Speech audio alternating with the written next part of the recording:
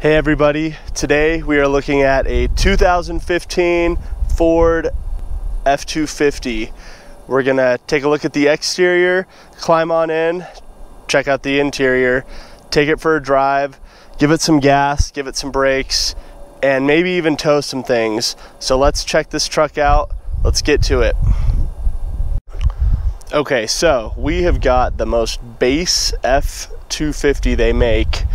It's an XL two-wheel drive, no frills, and it's gas. Like, this is literally the cheapest F250 you can get your hands on. It's really just made as a work truck, but we're gonna test it out and see what we think. Gosh, this thing is just plain white, appliance white. I mean, definitely huge bed on it. Missing, it's got the holes for you know, the backup sensors, but this is definitely a work truck. I'm excited to get on the inside and actually tow something with it. Funny enough, I don't know if they're hooked up, but it does have the little sign for heated mirrors. Not sure if they're actually in there or not, but I like this body style of the Ford. It still looks good, it's clean. Not much to say about the outside, honestly. It's just a work truck. So anyways, let's head inside and see if that's any better. Okay, so stepping in to the Ford F250 Basic XL. Clean seat, bench seat. This does fold down some way. It folds down.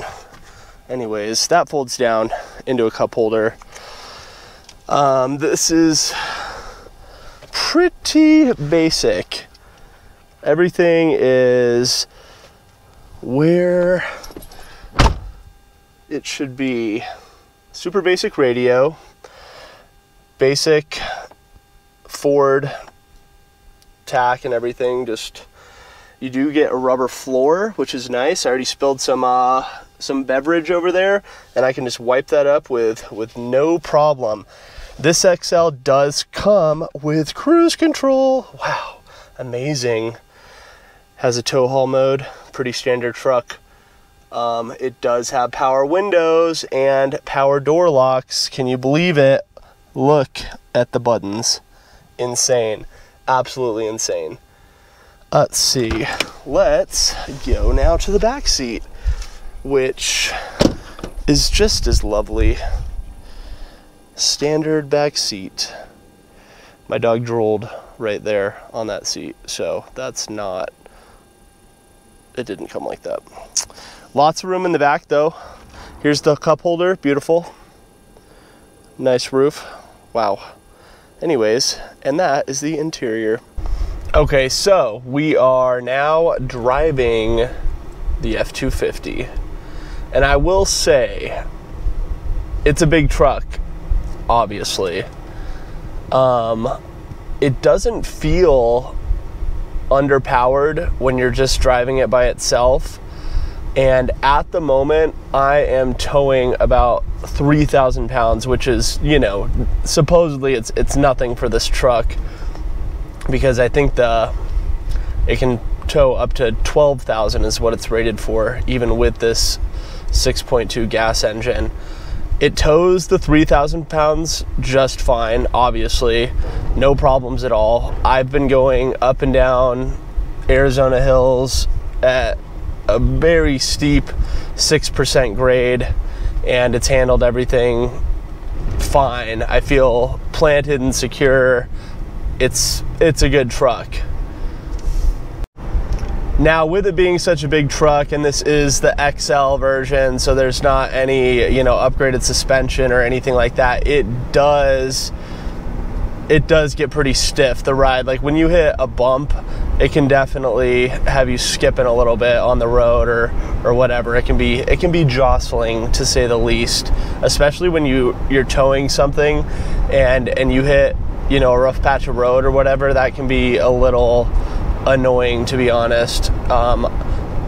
but if you want, you can change the suspension out, or buy a different trim package on these F250s. But in general, it's pretty good. I just drove this thing for about 5 hours, and I don't have any driver's fatigue. My back doesn't hurt. It's a comfortable truck. Yeah, again, this is just the XL. I know they make way better, Lariats and Platinums and King Ranches, so maybe we'll get our hands on one of those sometime soon as well. But as for now, this XL gas F250 is a pretty good work truck, to be honest. I would definitely say, take a look at it. And if you're not wanting to spend diesel money, or you just don't need the diesel, this could be a good option for sure. So yeah, check it out.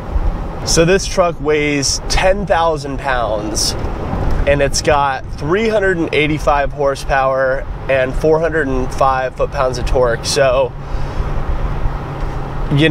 just moving itself can take a little effort, but the engine is never screaming at me or going crazy by any means. I mean, it seems like it's got plenty of power. It doesn't seem to be lacking by any stretch. So I think in the power department, it's okay. You can always do some mods and try to squeeze some more power out of it as well if you feel so inclined. But I do feel comfortable in this truck, and towing with it has been fine as well. So I mean, overall, I do like this truck. So I would say definitely worth looking at, especially if you're looking at gas trucks. For sure, take a look at this F250 and comment what you think down below. Okay, so you've seen the exterior, you've seen the interior, we've driven it. It's a decent truck. It's definitely not a diesel. Obviously, it's a gas. But, I mean, for what it is and the price difference that you can get these trucks at, it's definitely worth taking a look at. Especially as a work truck, and if you don't need four-wheel drive or anything like that, this could be a good option for someone, as a fleet vehicle, tow your boat, whatever. Or if you just want something a little bigger and more rigid than, a 1500 or something like that, this could be, an option for you for sure, especially if you don't need the four-wheel drive. I like having four-wheel drive, but, can't have everything, I guess. But with that being said, I will see you in a couple days. Hey everyone, thanks for watching the video. Like and subscribe to the channel, and you'll be notified every time I come out with a new review every single week, sometimes twice a week. So if you like what you see, like and subscribe, and I will see you at the next review. See ya. This is when I put out another video, so you better be back. Like and subscribe. Thanks.